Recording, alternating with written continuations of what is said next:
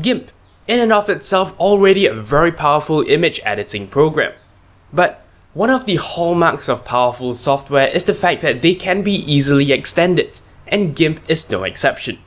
Today, we're going to look at an extremely powerful plugin for GIMP called GMIG. You're watching another Random Wednesday episode on 0612 TV.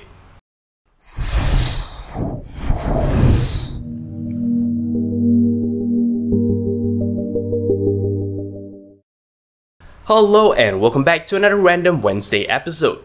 So here's how this episode is going to play out. First, I'm going to show you, what you need to install and how you can do that. That's not very difficult, so we'll rapidly move on to a showcase of some of my favorite GMIG effects. I'm going to break the showcase down into two parts. First, a set of more serious effects, and then a set of more fun effects. And this will serve to give you an idea of how good this plugin actually is.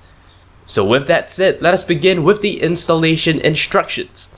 First and foremost, before you begin with anything, you will of course need a copy of GIMP. So make sure you do have that, you do have it installed correctly.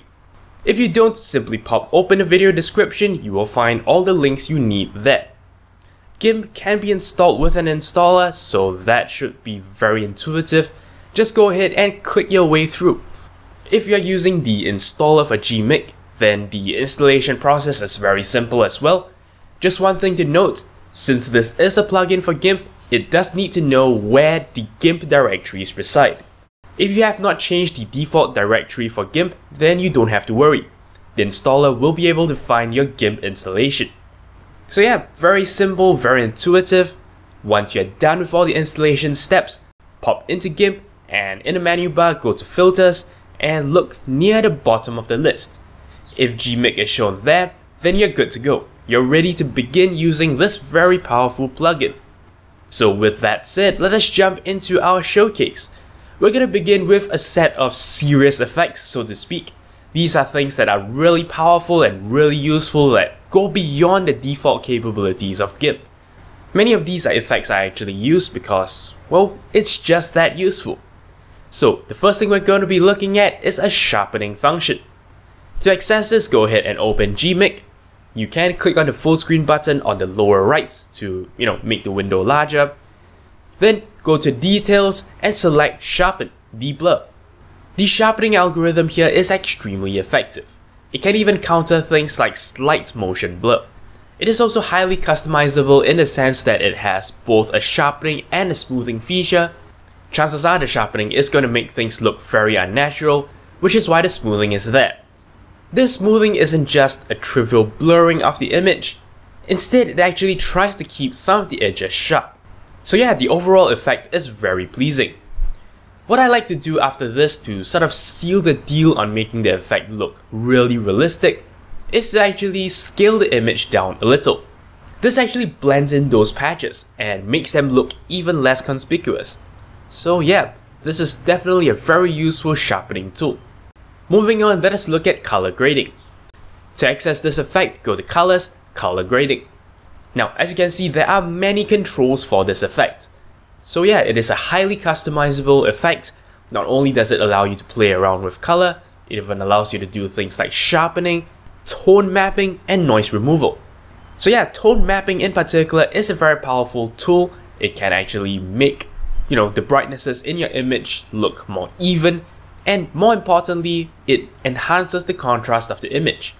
There is a world of different things you can do with this plugin, so experiment with all the sliders and you'll find something you like. If you find this effect a little bit too pronounced, like I find myself overdoing the colors a lot of the time, you can use this neat little trick, and that is to go copy, undo, paste. What you've basically done here is you have taken a copy of the affected layer and layered it on top of the original unaffected version. So what you can do now is you can go to the upper layer and play around with its opacity.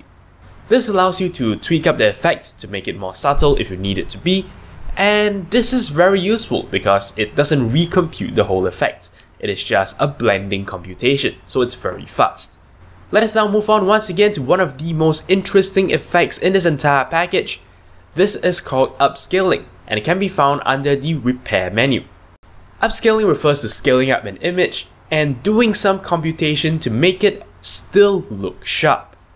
On line art, particularly line art with very sharp edges, this algorithm is perfect. You cannot tell if you've actually upscaled something. And the reason for this is because the artifacts you get out of this are actually what appears to be little patches. When used on a photo, the patches are visible, but chances are they are very subtle. And you can tweak up the settings to make them look as subtle as you like. What I like to do is I like to upscale it a little bit more than I need to, and then scale it back down in GIMP using filtering. When you do this, just like in sharpening, you actually smooth out some of the patches, and that actually looks really good. Of course, it's not going to magically gain you extra resolution out of thin air, but this is a very good alternative to that, and I think is one of the best upscaling techniques I have seen. Finally, for the last of our serious effects, this is the Make Seamless option in GMake. You can find it under the Array and Tiles menu. Of course, the idea of Make Seamless is that once a picture has been made seamless, it can be tiled, and it looks okay.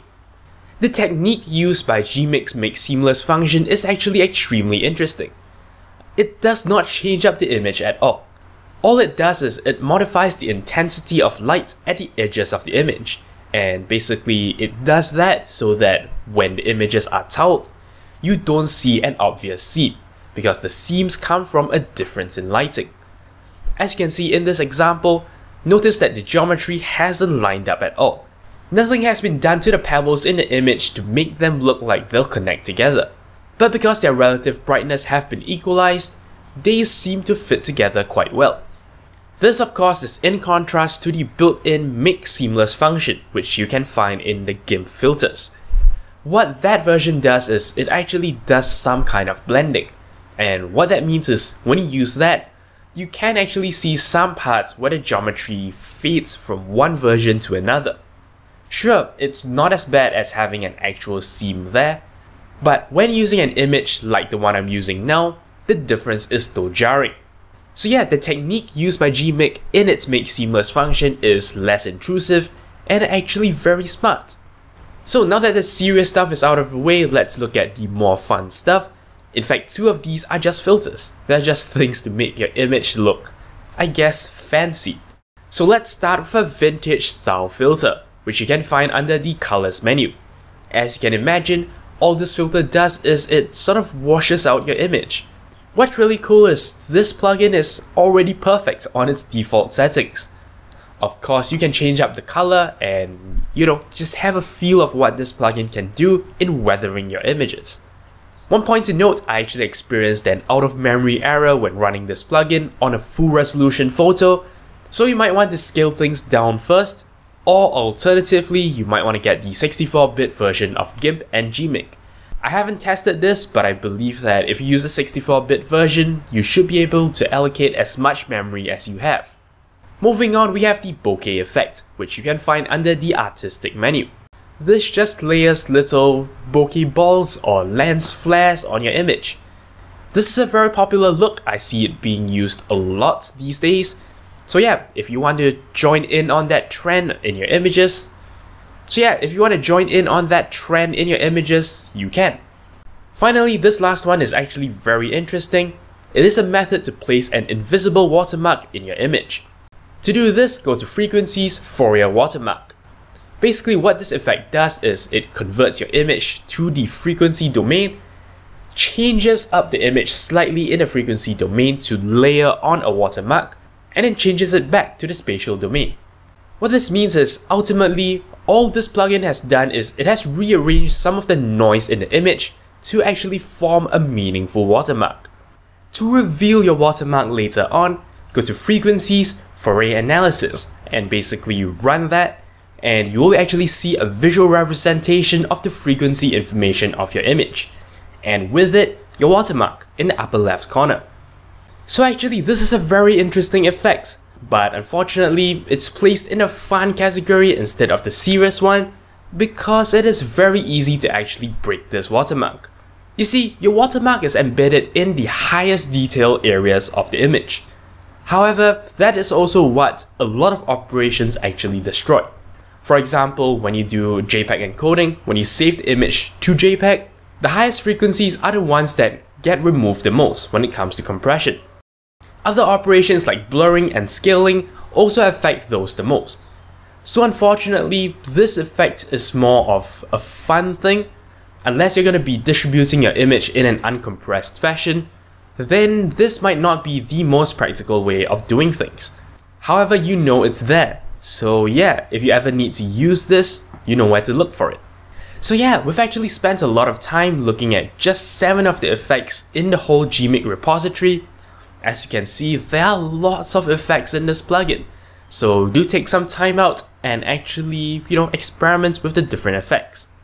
Like I said, this is a very powerful plugin. It is something that I have been using myself for practical purposes. And that's why I say this is definitely a good tool to have. Which is why, well, I'm doing this video in hopes that you'll actually download it and use it yourself. Anyway, that's all there is for this episode. Thank you very much for watching, and until next time, you're watching 0612 TV. Thank you very much for watching. If you liked this video, consider checking out the rest of my work on my channel. Alternatively, you may be interested in a playlist of my earlier work on photography and image editing subjects.